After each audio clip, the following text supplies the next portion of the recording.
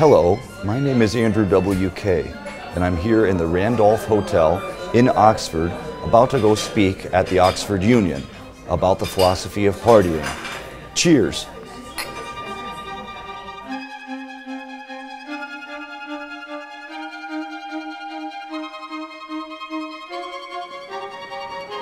No one's more surprised or baffled than I am that this adventure has led to these sorts of opportunities, especially someone who has not gone to university or college or any higher education. It's intimidating, it's nerve-wracking, but only in a good way, and it's humbling. It's a chance to impart whatever I have to offer, but also to learn, hopefully. I mean, that's what's best to me. My favorite part about speaking engagement like this is having questions and answers, where I get to ask as much as I'm telling, and also get to have people ask me what they want in a way that brings us to some sense of common ground. And my dad's a professor at the University of Michigan, and I've often asked him about, should I go, should I still try to go to school someday? And he said that, he said, believe me, I teach college and it's not that big of a deal. But to me, it still really is. Party! There's a mysterious, out of reach, legendary, mystical quality to the whole foundations of higher learning, and getting to occasionally peek in, especially under this premise of partying, is very unusual and very exciting. So I'm greatly thrilled and feel very privileged that I get to be here at all, especially in this capacity.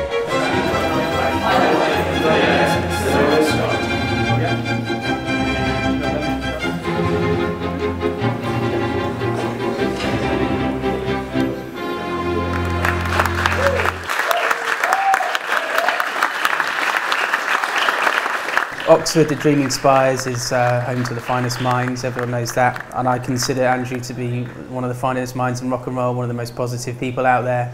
Oxford, I think has a duty to provide a platform for the finest minds and the finest speakers, and when this lecture came about, I did say, I think he's one of the greatest thinkers in rock and roll, and that's absolutely serious. I've no doubt he is, and to be involved in bringing this together was just such a great thrill, and so glad it happened, really. So I think partying is just being in a state of gratitude and doing something about it. Partying hard is when you do it with a lot of effort and intensity, when you don't have any sleep and yet you get up and keep working at something because you're excited about it. To follow truly what you feel you were put on earth to do, is partying at its best, I think. And if you feel bad, that's all part of it. I mean, the hangover from partying, whether it's caused by substances or not, is all part of the fantastic dynamics. Life isn't always supposed to feel good physically necessarily or emotionally, and it's that full range, that full spectrum that makes it so satisfying. That's how we can tell we do feel good when we do, because we don't feel like we did when we felt bad.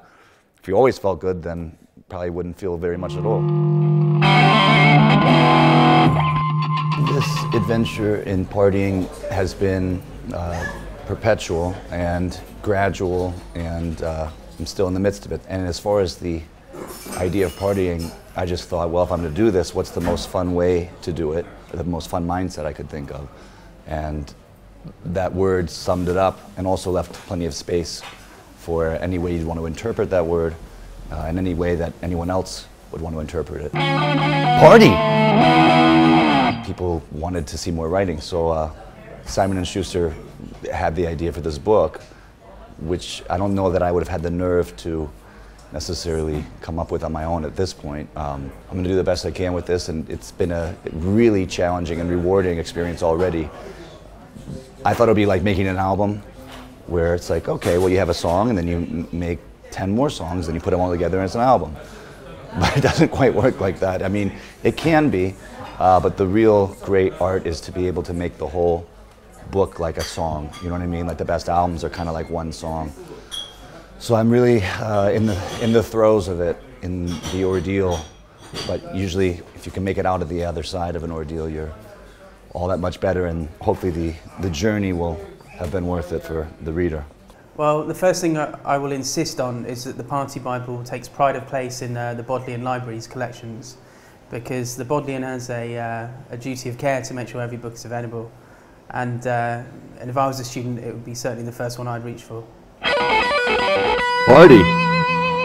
But you can also take some sort of comfort, not in a pacifying way, but in a truly meaningful and hopefully thrilling way, that there's a party inside of you at all times.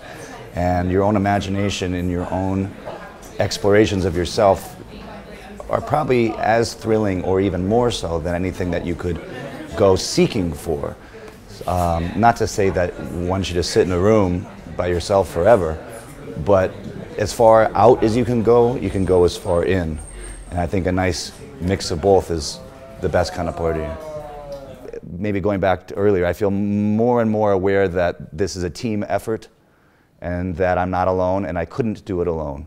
Whereas before I took a lot of pride in that this is my thing and I built it. Even though it was this party where everyone's invited, it was still Andrew W.K. and it's, you know, I don't need anybody else. And there was a lot of anger and bad feelings bound up in that. And then when it was proven to me time and time again that all the best things that ever happened involved people beyond myself, that was the best change and the best part about doing this, and the only way that I can keep doing it, or even keep being a human. Thank you very much. Thanks for being here.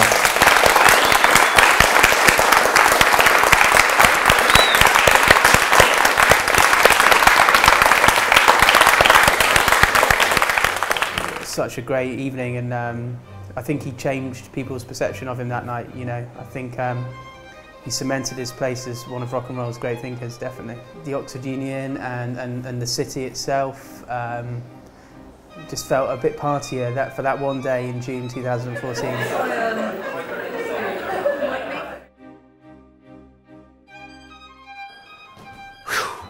What a rush. So that was my lecture on the philosophy of partying here at Oxford. I am in a daze, in a good way. I was very, very moved by the reception and the turnout, and just great questions. Lots of partying.